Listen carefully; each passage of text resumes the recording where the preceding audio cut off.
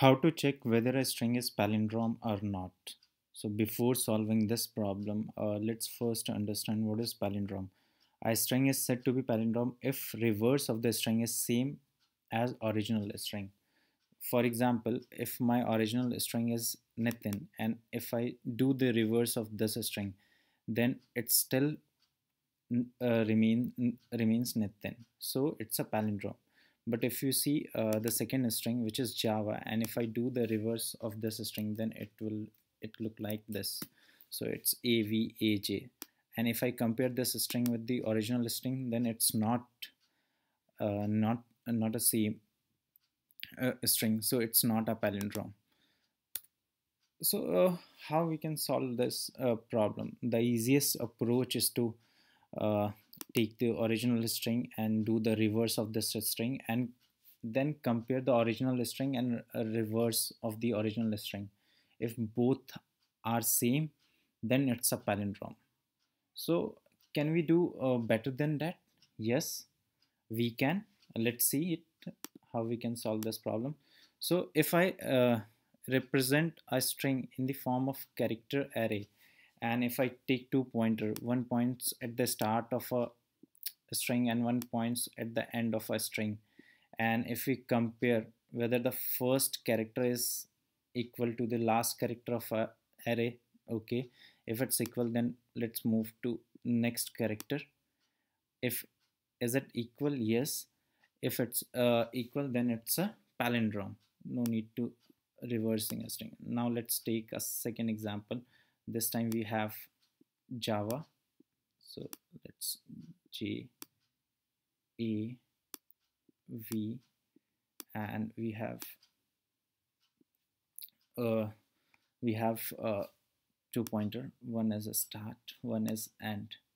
Whether J is equivalent to A, so it's not equal. So how the reverse of Java should be equal to the original string? So it's not a palindrome. So let's see how we can do the coding part.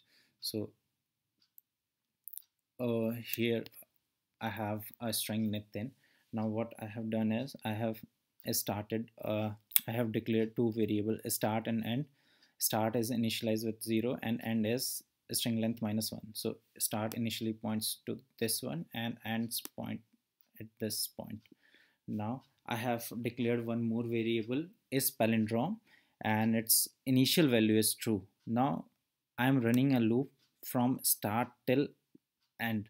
So I have checked the condition, run a loop till start is less than end, and I'm checking if string.char at start is not equal to string.char at end, then set the value of is palindrome to false and break the loop.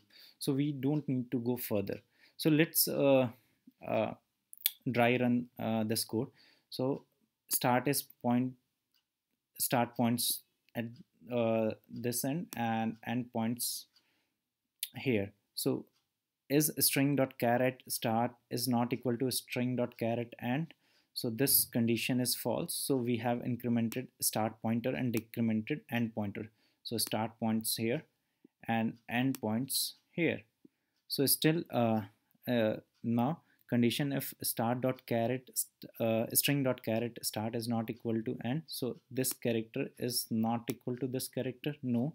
So now the condition is false. So we have incremented start and end. So now both of them both the uh, pointer points at this variable. So this condition is false.